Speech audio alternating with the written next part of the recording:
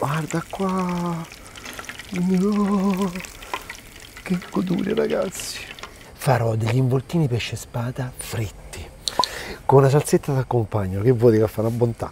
Allora, pane raffermo, quindi non buttate più il pane, poi fette di pesce spada tagliate dal cavatore, sottili sottili sottili, poi farina, fior di latte di Agerola, poi olive, queste qua sono olive di calabresi schiacciate, poi peperoncino, aglio, il mio origano, quello buonissimo di terra vecchia, bio, ammazzi, olio e una bella pasta di pomodoro, l'olio siciliano, pomodoro siciliano, quindi stiamo tra la Sicilia, Napoli e Calabria, abbiamo fatto un misto.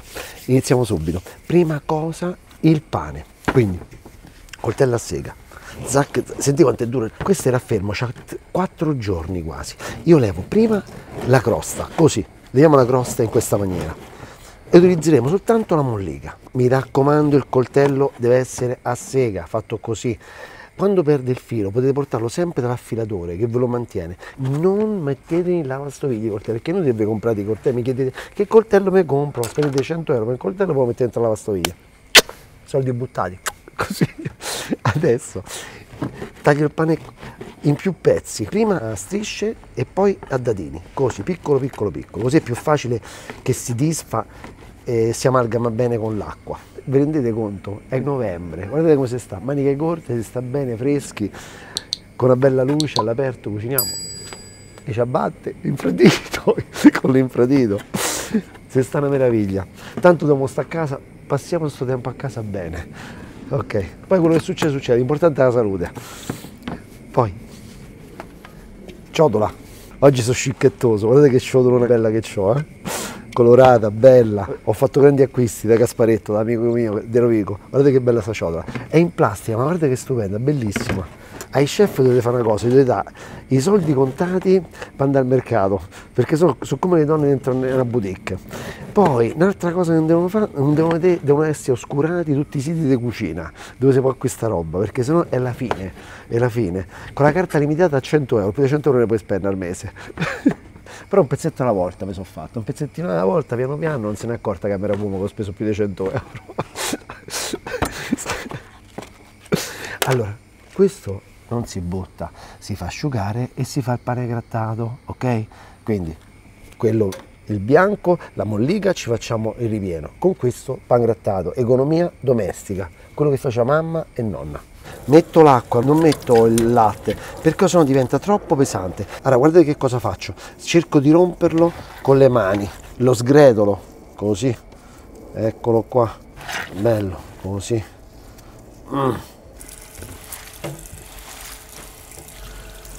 Ok, vai. Il pane, vedete come se l'ho ridotto proprio in poltiglia, guardate. Però dobbiamo poi riuscire a fare delle palline, ok? Casomai dopo gli leviamo un po' di acqua, se c'è un po' troppa acqua. Fior di latte di Agerola, perché? Vedete, si è fissato con questo fior di latte. Perché ragazzi, per me è la giusta cosa che si può usare in cucina, perché vedete com'è bella soda e lo stesso è ugualmente saporita. Quindi faccio delle fettine in questa maniera, quindi così, guardate, vedi? È bella soda, è quella che utilizzano i pizzaioli napoletani perché non perde liquido, guardate. E poi c'è una bontà, saporita. Noi quella roba, vabbè, non parlavo, non dico niente. Però mi avete capito, non è in sapore, c'ha un gusto veramente suo, particolare. Taglio tutto a dadini, così, tutti insieme al pane. Ecco qua. Mamma mia, un'altra fettina me la mangio, Un attimo, ho dato pure a tempo. Dimmi se ti piace, è buona. L'origano, pensate all'estate, a quel profumo meraviglioso. Allora, se io vi vedo che comprate quei barattolini, quelli là stretti e lunghi, con quei foglioline spezzate che sanno di tutto meno che d'origano, non mi parlate più, mi raccomando. Compro un ammazzi siciliano, do una sculacciata, così. Poi guardate come faccio, così. Saluto tutti gli amici siciliani, saluto io gli amici miei di Terravecchia, che sono fantastici, vai.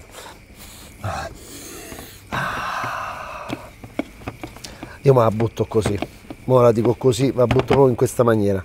Pensate, metto un po' di sale, e il sale sta qua, pensate a fare delle polpette di pane fatte così e fritte, già su buone così, senza pesce spada. Pensa al pesce spada come diventa. Poi l'olio, non sono voluto andare fuori regione, quindi abbiamo un bianco lilla, è un IGP siciliana, questa si chiama tenute arena, guardate, così, guardate che bello, una top. Vado, olio, buono, poco ma buono, guardate il colore, vai, assaggiamo, io non vedo l'ora. Pane, olio e mozzarella, e fior di latte, no mozzarella, la mozzarella è soltanto una, quella di bufala, un po' di pepe, strepitoso, quindi col pane avanzato quello che si può fare, eh?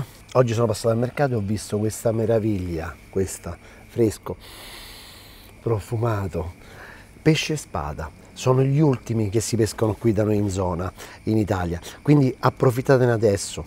Il cavatore, cioè quello che spina il pesce, che pulisce il pesce, lo chiamano cavatore a Roma, del Banco dei Damiani, me l'ha tagliato sottilissimo così a mano, fantastico, è pure tagliatore oltre che cavatore. Poi, adesso tocca a me.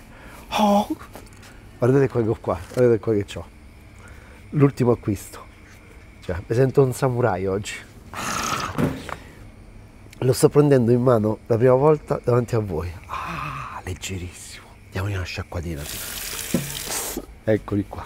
Vediamo se taglia. Allora, perché voglio tagliare questa pelle, no? Non voglio che mi si arriccia. Ok. Mamma mia, ragazzi. Mamma mia, che spettacolo. Uno. Vai. E poi proseguo così, non vabbè. Allora, senti, ci sta gente che è innamorata delle macchine, spende centinaia di migliaia di euro per le macchine, c'è gente che fuma, c'è gente che beve tanto, c'è gente che ha tutti i vizi, io ho questi vizi buoni, la palestra e i coltelli, la roba da cucina, che devo fare? Fighissimo, mazza come taglia, è fantastico ragazzi, meraviglioso. Questo è lama damasco, vedete, guardate che figa, sono più strati battuti, guarda che meraviglia ragazzi. È una scultura, già lo so che state a pensare, quanto costa? Uno devi comprare, uno buono, poi il resto che te frega.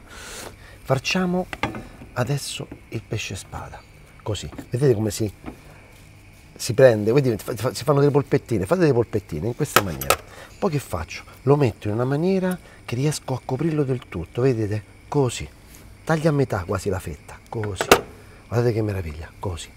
Prendo uno stuzzicadente, eccolo qua, così, guardate che meraviglia, e poggiamo qui. Poi ne facciamo un altro, vedete questo qua è leggermente più piccolo, quindi mi regolo di conseguenza, no?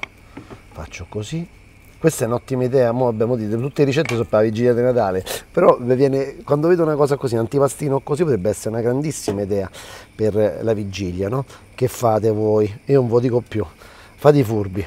Comprate adesso il pesce, lo congelate e c'è del pesce buono e al prezzo giusto, ok? Di qualità al prezzo giusto, non aspettate l'ultimo momento, perché se no l'ultimo momento vi danno le sole, come dicono a Roma, dai.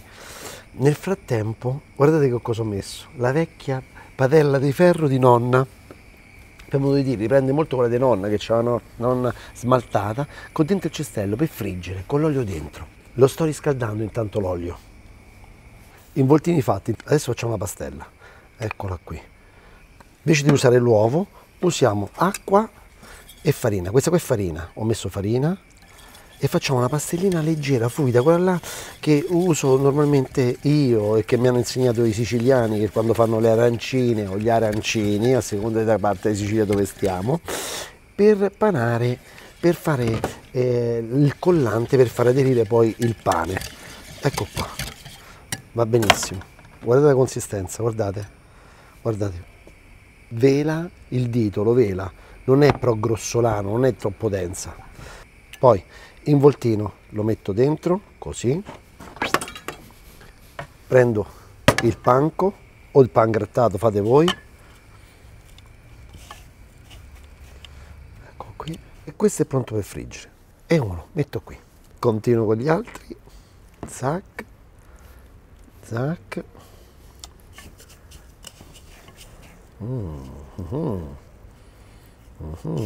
yam yam yam. Ma non si beve oggi, sì, non mi ricordo di niente, c'è una sete che non finisce mai. birretta, dai, la birretta ci sta tutta, ragazzi. Questa era una blonde ale, si chiama Alba, quindi all'incirca 5 gradi e mezzo, è una birra chiara, quindi sta benissimo a mio avviso, da ignorante, col pesce. Sarà vero? Bah, non lo so, provo un pochetto. Guardate che schiuma che fa, bellissima, guardate, bicchiere di acciaio stupendo, non potete capire. Una bontà. Andiamo a fare la salsetta. Aglio, olio, accendo il gas e facciamo rosolare l'aglio bene, così. L'altro concetto birra ce lo facciamo. Oh, poi questa è veriana, la fanno a guardatino, addirittura è umbra, sa qua due passi. Altro che friggitrice, guardate, che padellina fighissima. Metto dentro, caliamo il fritto, vediamo un po'.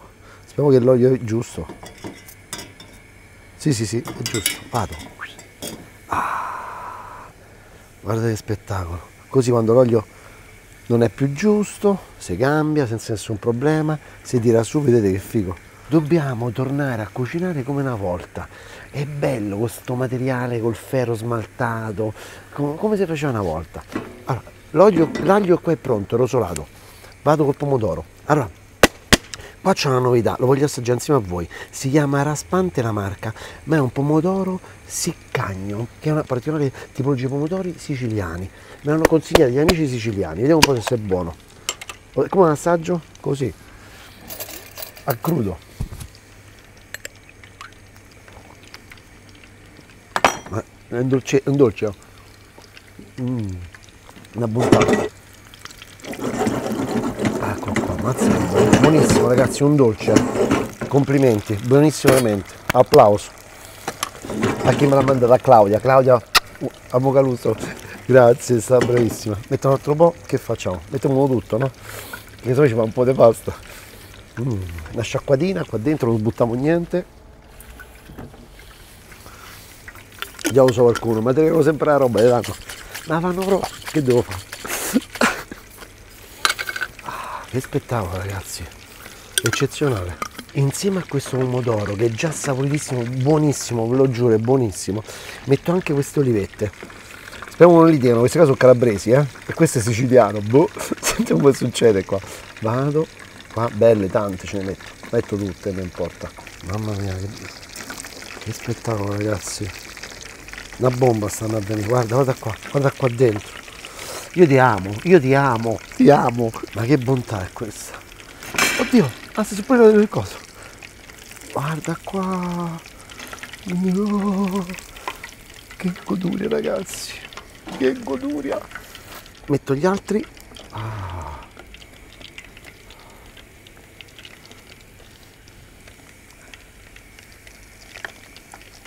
Ecco qua.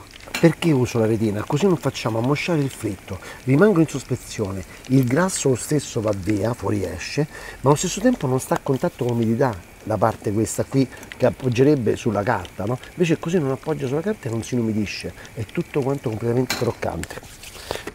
Aggiungo pure un po' di peperoncino nella salsa, così. La salsa è pronta, spengo il fuoco, perfetto, non la voglio troppo stracucinata, stracotta. Assaggiamo, se va bene, se devo aggiungere del sale.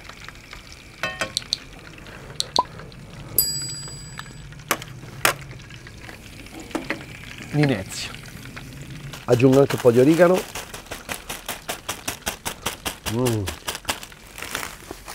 Giratina e ci siamo. Un po' di salsa qui dentro, di pomodoro e olive e origano. Eccola qua, i nostri fagottini di pesce spada. Qua, levate qua gli spiedini, altro pesce spada, eccolo qua. Vai, mamma mia, non vedo l'ora ragazzi. E possiamo pure fare così, ecco qua, così, perfetto. Spengo, così lo stesso prende il calore dall'olio, eccolo qua, perfetto. Ecco qua. Allora, Guardate come fila, ragazzi. L'ultimo, così, uno lo assaggiamo. Eccolo qua, guardate la mozzarella qua dentro. È un po' bianco, no? E noi ci mettiamo il pomodoro adesso, così, guardate qua. Mi sto sentendo male.